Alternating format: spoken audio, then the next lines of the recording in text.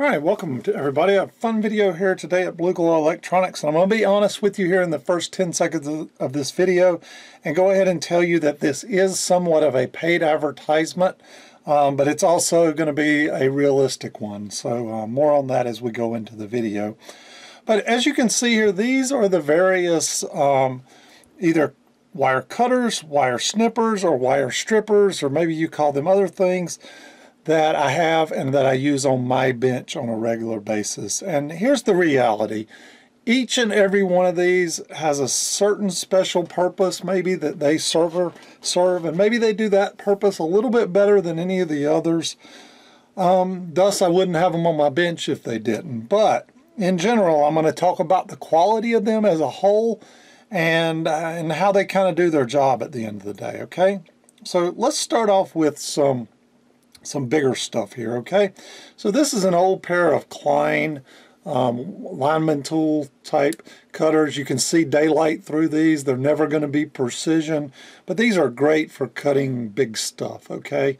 And I use them from time to time, but never going to use this to work on something like a Macintosh piece of equipment, okay? You just won't see that. So they serve their purpose. Similarly, this would be an equivalent to this, these being Klein brand.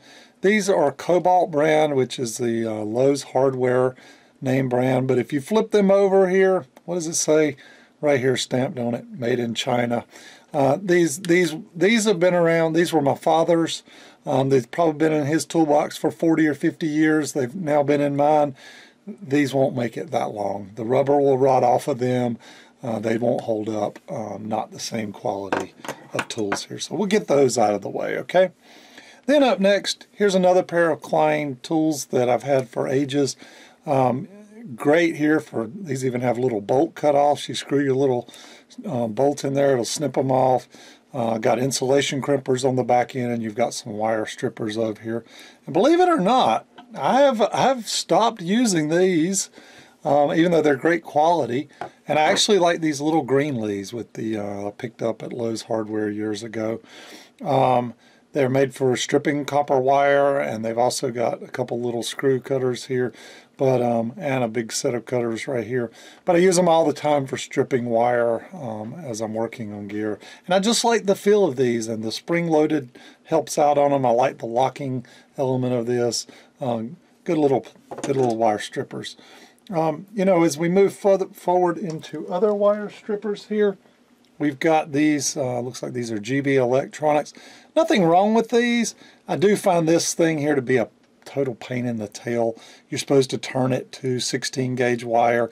The problem is this thing spins freely, so it never really lands right there on the spot, and you end up cutting your wire in half accidentally. So I usually don't even like to use that. Matter of fact, I've got another pair here that I didn't have in the circle that are just like those, that have this little sliding lock thing, but the springs are long gone on these. Nothing wrong with these for wire strippers, and every once in a while I use them, especially if I'm outside doing automotive type work. But there again, these are stamped metal. There's nothing heavy duty or fancy about them, and they kind of serve their purpose. But let's dive into my favorite topic here, and what I use all the time. And these are wire cutters or wire snippers, okay, or clippers. You'll see them called sometimes. Over here we've got the Exolite. These are very common. These are the 175Ms, used all around the world by many manufacturing facilities. And you actually see these a lot on the used market. Matter of fact, at Hamfest I'll see boxes of them. They're usually $2 or $3 a pair. And what's happened is, at some point in time, because they are stamped metal, they're not a hardened or forged steel, what'll happen right here is you'll get a ding in them. Somebody will cut something that's not, you know, just copper, and you'll have a divot here in the blade, and somebody will take these and hold them together and hold them onto a grinder, and they'll grind them down till hopefully they kind of match up. But the reality is they're never the same. Matter of fact, this pair, they cut well, both edges are straight. The problem is that they're offset a little bit. One blade is a little bit higher than the other, so I don't get a perfect cut on these, but I still use them from time to time. This is an older pair of the exact same thing. These stay in my automotive tool kit, and I use them outside. They've lost their little cutting retainer up here on them. As you can see, they've certainly got their share of grease over the years. But there again, stamped metal. This one's got some divots from cutting things on automotive that wasn't maybe perfectly copper or whatnot. Then here's a set called Pros Kit, and doesn't say a lot about them other than cut copper wire, maximum 0.8 millimeters. These are actually a fairly decent pair of cutting tools. They're again stamped metal with a rivet on them here that kind of pinches these together.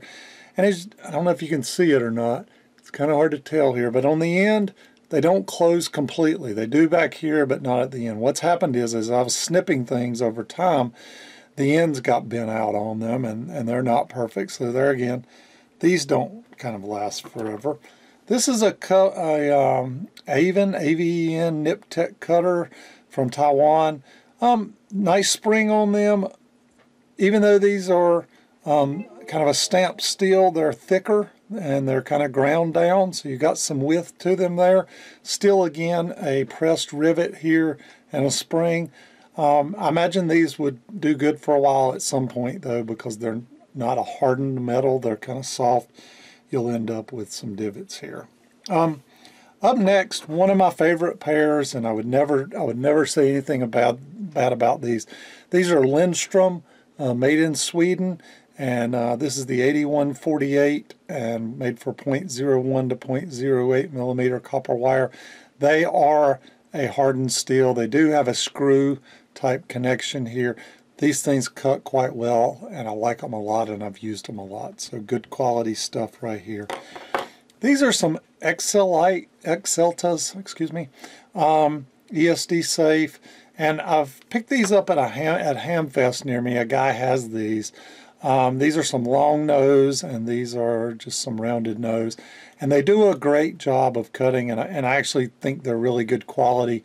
They seem to be not stamped in any way, some type of forged or cast metal here, and they also have screws that can be tightened on them.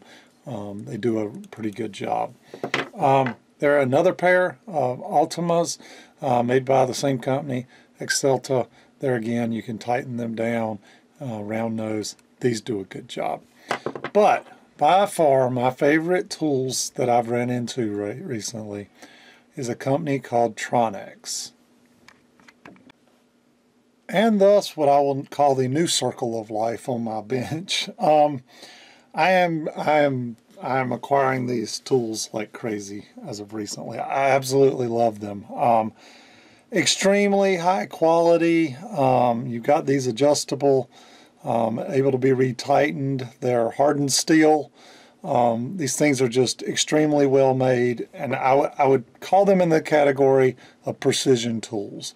Now, here's the difference. You can buy these for $14.95, thereabouts.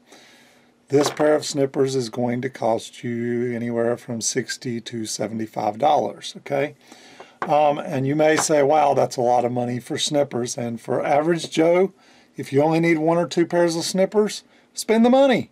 They'll last you the rest of your lifetime. For somebody like me that spends hours and hours and hours on the bench, I'm willing to spend the money. It makes my life easier. I don't have to worry about tools breaking. I don't have to worry about getting notches in them. They perform extremely well. So I'm slowly, now look, this is not going to offset this, okay? There's still a use for this. It's not going to offset this, okay? There's still a use for this. But the mass majority of the other stuff I've shown you, I'm shifting my world over to this. Now, I made this decision on my own. This had nothing to do with Tronics. This had nothing to do with their endorsement of me in any way, shape, or form. This was just me making a personal decision. Now, I'm going to show you the email here. Take a look at it. As you can see here, I emailed them. I reached out to them and said, I love your product so much. Would you be willing to send me some sample units if I made a video about your product? Not because I'm a pay-to-play kind of guy or whatnot. I did it because I love the product. Okay, I've had enough of these long enough now that I've just fallen in love, and I wanted to make a video about this. So what did Tronics do? They sent me, wow, a nice. They're going to try to switch out all my pliers now as well. I can see here. They sent me a nice set of flat nose pliers here. I've got a pair of honestly cheap Chinese knockoff brand something or another's I've used to flatten wire leads. You know, when you get a component like this and the lead on it is a little bit bent like that, you grab a plier of these and you just kind of go back and forth and you kind of turn it as you do it, and the next thing you know, you straighten this out. Well, now I've got a nice pair of Tronics I'm going to be using to flatten my wires out like that, and so I'm super excited about that. They also sent me another pair here of long nose cutters, so I'm really excited about that as well. So I've got two more pair. I will say that they paid me. They said, hey, if you'll make a video featuring some of our products, they didn't say it had to be all about their product. They just said featuring some. We'll gladly send you some samples. So, you know, I've got more now in the family that since I've added those in. But, you know, I'm just excited about this because, you know, some of these I picked up on eBay used, some of these I bought brand new. Two of these I got from Tronics. But I'm excited to get to work with these tools. When you put a quality tool in your hand and you're doing work, you know it. When you put a piece of cheap knockoff from, you know, from wherever, it doesn't, just because it's made in China doesn't mean it's bad. This one just happens to be bad, but you know it. It's not a high quality. There's a major difference here in having those two in your hands. Now, having said all that, I've gone back. These Excelta pliers that I have, I've been inspecting them, and if you look, interestingly, and I was going to find a direct comparison here, I think these may be made by Tronics. I could be wrong, but they got the same laser engraving. Notice the same little hole here with a turn screw for stop to keep you from cutting too far. Got the same little rounded things on the back. Got the same little springs. Matter of fact, the Tronics come with these little red caps on them when you buy them. These Exceltas come with these little clear caps on them when you buy them. But if you compare the two caps, they're identical. So I got a feeling this is maybe an off-brand or something where they manufacture for other people, and maybe it's their B product. I don't know, but I can tell you, nothing less than top-notch right here. So I thought I'd leave from here and just show you a couple examples of where I've used Tronics tools and why I have so many different cutter heads, and start to give you a few examples of where maybe these would work, where these won't.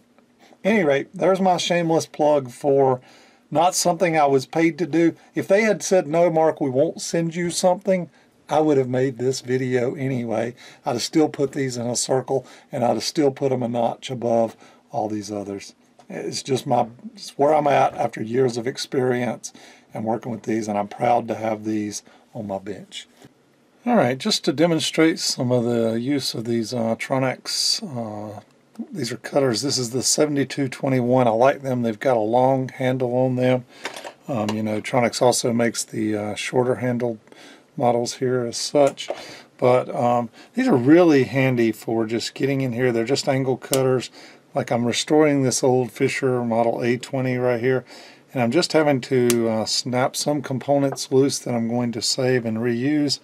In other cases here, I'm just snipping wires. This is a point-to-point wired unit, much like a lot of gear from the 40s, 50s, 60s, 70s. But I'm just kind of cutting all these loose, and these snippers do an amazing job at doing so. They're extremely high quality and extremely sharp at the same time. So I think we've gotten everything cut loose with these units. I just can't say enough about the quality of the metals and the thickness, and this is high quality machining here versus would show you some examples here, but I won't show the name on this. But it's these, let me see if I can move this out of the way and zoom in here.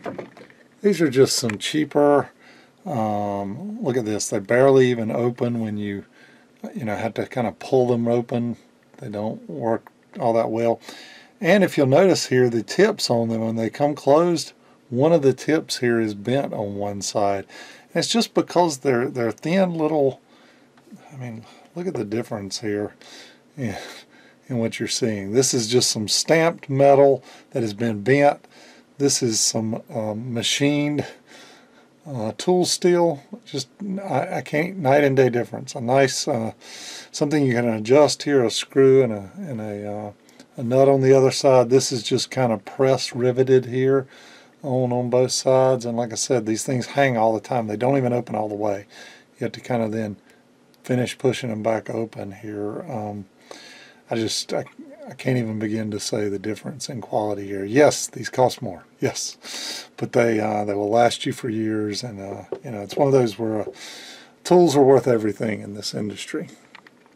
Okay, another great example of where just about every scenario might require a slightly different type of cutting tool.